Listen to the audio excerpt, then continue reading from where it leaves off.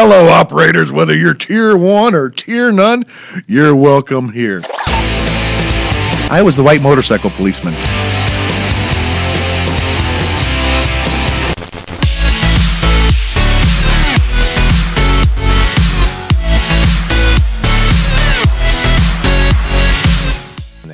And they say, oh, I love it. I love this. I love that. I love this. And if I can give them a model to speak to, and the sheriff can give them a model to speak to where hopefully they say, I love working for Chief Thomas and Sheriff Lamb, that what they're going to find is, especially for the cop world, when laterals go and ask around, because we're cops, we investigate stuff, you're going to go and ask around, and you're going to ask a few cops, like, hey, what do you think of this agency? Or, you know, what do you think of your bosses? And I think we are one of the leaders in the state for cops who want to come be cops and just do the job to come to and be cops. And we just got a good raise. We put in a good step plan. That just went through, and this past week, our employees on the sworn side they started reaping the benefit of that. You hear that? Those of you that are my friends, you will be buying lunch the next time I see you. You got a raise. I heard it from the chief deputy. It's hitting your checks when? They got it the 15th? They got it already. Yeah. So, like, Frank owes a bunch of people. Oh, does he? Frank, that's twice in 2 separate podcasts you've been mentioned. So we have to mention Pew Pew got us. Yeah, if we're going to do that too, so you've all been satisfied and satiated. We've mentioned you. As you've touched on when the guys mess up and things like that, but as a chief deputy, you gotta, what anything keep you up at night? Any concerns? Yeah, the safety of everybody.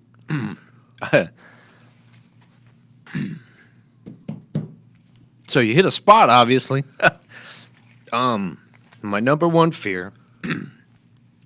God, I didn't know it was going to bother me like that. My number one fear is a phone call that one of our people's heard. Sorry.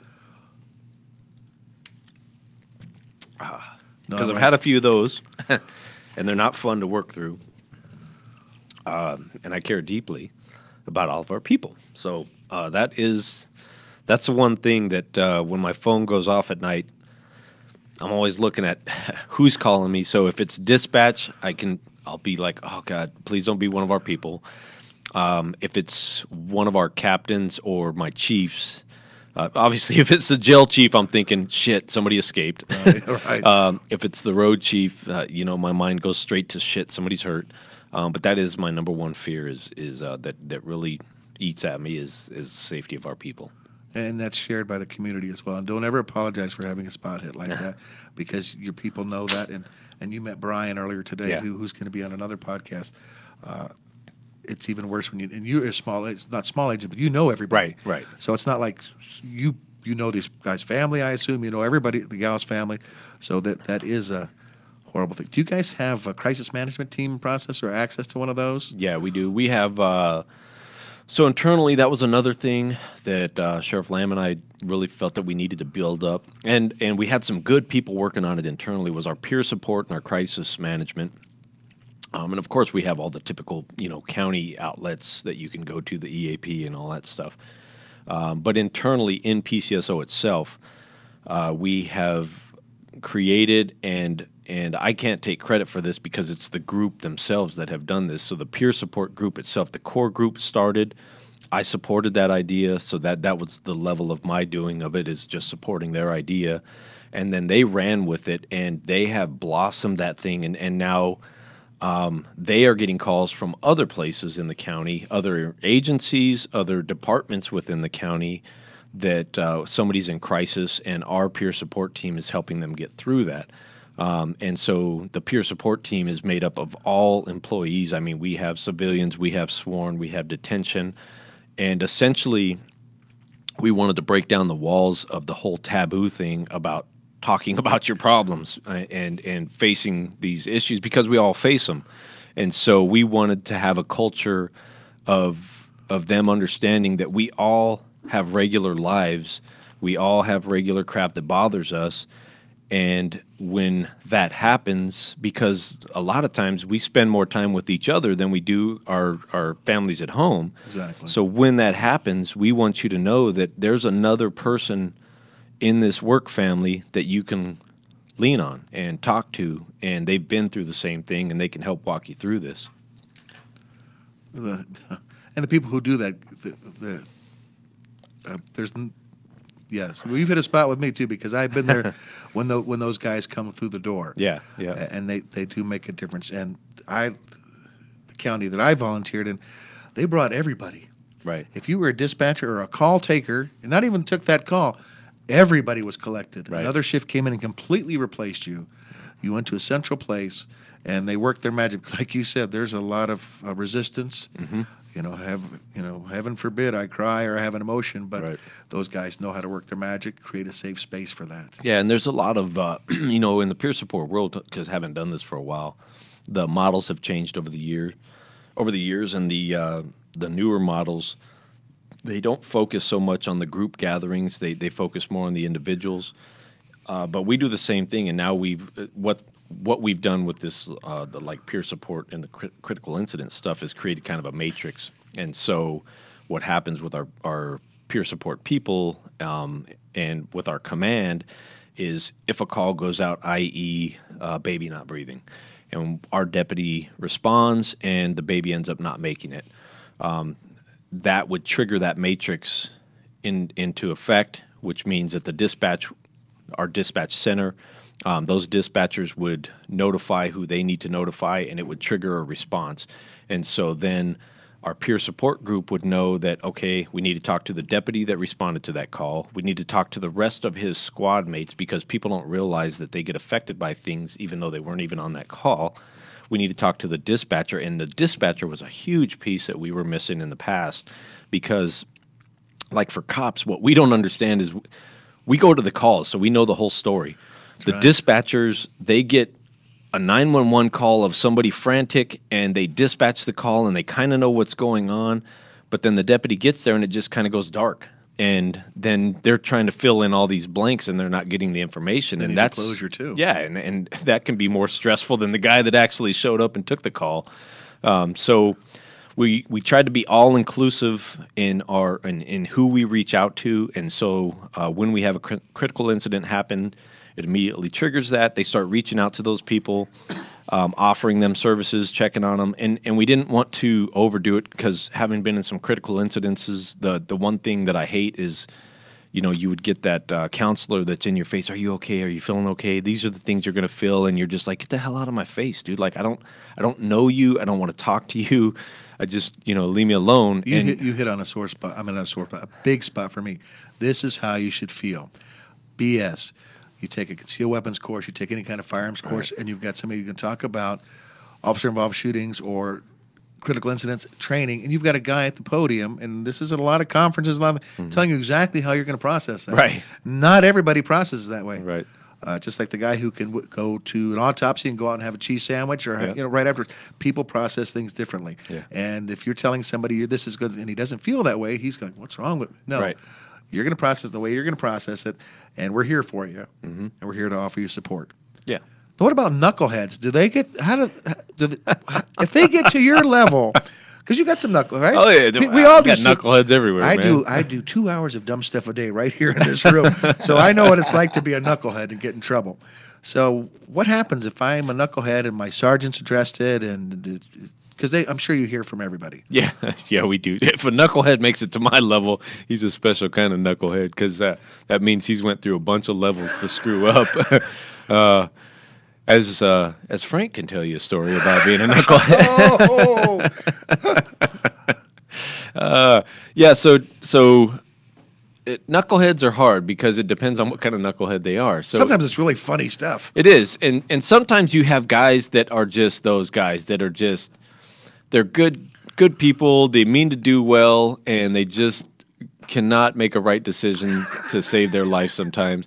But then you have other ones that are just, being dumbasses, and they continue to do that.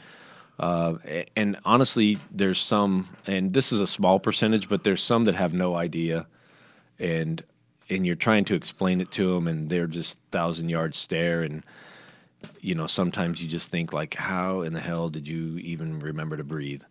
And again, those are small percentage, but dealing with knuckleheads is, I've kind of dealt with it the same my whole career. And they're not all bad. Some No, some are great no. cops who just do funny stuff that's funny to them, maybe Yeah. funny at the moment, but not funny to I mean, everybody. we've all done it, and we've all, I'm a jokester, and I've done some stuff where I was like, that was probably bad timing.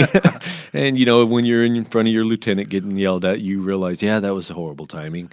But we just deal with those on a case by case basis. And I mean, if it's no harm, no foul kind of behavior, like, so I'll give you an instance, and not that he's a knucklehead. Notice as I lean in and prepare my pen to take Yeah. notes. This particular sergeant wasn't necessarily a knucklehead, but he made a knucklehead move. So it was an early morning. I was a lieutenant. I was a patrol lieutenant, and one of my patrol sergeants calls me, and he says, "Are we cool to cuss?" Or Oh, absolutely. Okay. So Ben, are you okay with cussing? Totally. I didn't mean to wake you, Ben. but- Oh, you're good. So sergeant calls me early in the morning. It's like 6 a.m. on a Saturday, which was odd for him to call me then. And so I'm thinking, okay, what's going on? And he says, "Hey, I want to self-report." I was like, okay. And he says, "I just told some guy to fuck off." And I said, "Okay, so give me the full story." So he gives me the full story.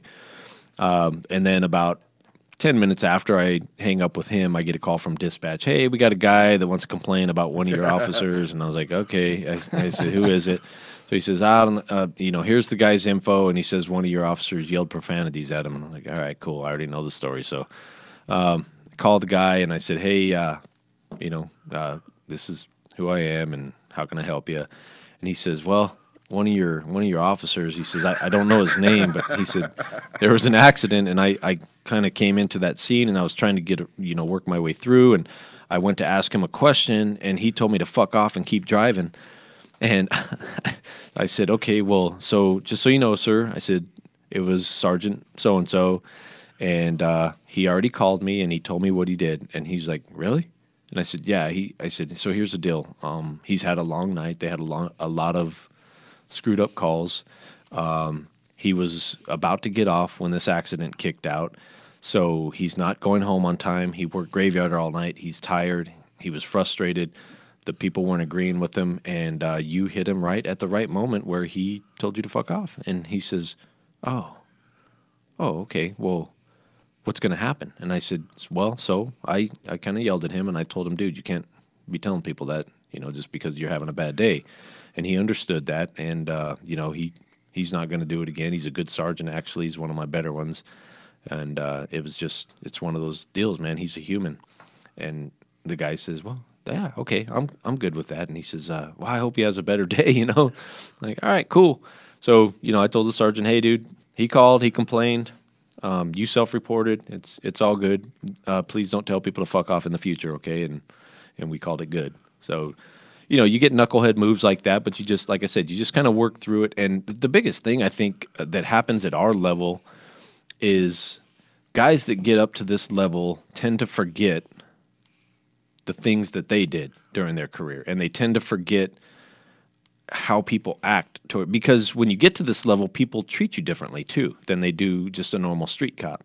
And so you've always got to think from whatever level you're dealing with. And so, when we're dealing with a deputy, I've got to think, okay, if I was a deputy, would this make sense to me? Yeah, all right, I could see myself doing that. And, okay, I could see myself making a smart ass comment or something on a scene, or laughing when it's inappropriate because we have a dark sense of humor. So that's the way we like to approach it. And I think, again, that helps in our environment, is just treating everybody as an independent thinker and dealing with the problem in front of us as it is. That was I want to self-report now. And I reported this back when it happened, but you reminded me of this.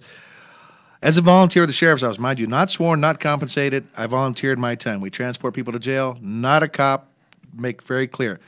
DUI task force years ago. I'm there for the food. I'm wearing a hoodie. I have a posse car, so it's got all the lights and all the stuff approved by the sheriff of that county. A motor officer is struck on the 101 freeway. My guys go. So we make our way there. We don't run coke because we don't. So they're handling it. There's a city policeman blocking the top of the ramp. Hey, Ed, can you do me a favor? We got a lot going on. Can you take the ramp? That I'm allowed to do. I take that car and sound off signal. I want to thank you again for the $10,000 worth of lights on that vehicle because I got to use them. I set out one of my best flare patterns that you ever saw. I took that lane. If you came out of Old Town Scottsdale, you're all coming from the clubs with your tight jeans. Yeah, you were coming towards me after you're leaving the club empty-handed. So I'm there. Now, I've got on the traffic vest like you're supposed to wear, Right. and I've worked all day, and I'm kind of cranky. Some of you may or may not know that. And I've got another volunteer with me, and cars are coming, and they're not acknowledging that mosaic of flares, and they're coming up, and I started doing the same thing. I like to go south here. I said, well, you don't get to, you have to go back and go down to the next street, and that'll take you back to the East Valley where you want to go. I'm doing this over and over. Now, meantime, I don't know, because I'm on a different radio, how that officer was at the bottom of the ramp. You know, the freeway is stopped. So my thoughts, prayers, heart, everything is with this guy. And I Right. got these knuckleheads coming out of the clubs, coming up. Good And- tune right there. That is a good tune. Yes, and I finally got, I said, I'm going to entertain myself as I do most days. It was an early morning. I was a lieutenant. I was a patrol lieutenant, and one of my patrol sergeants calls me, and he says, "Are we cool to cuss?" Or I don't know. absolutely. Okay. So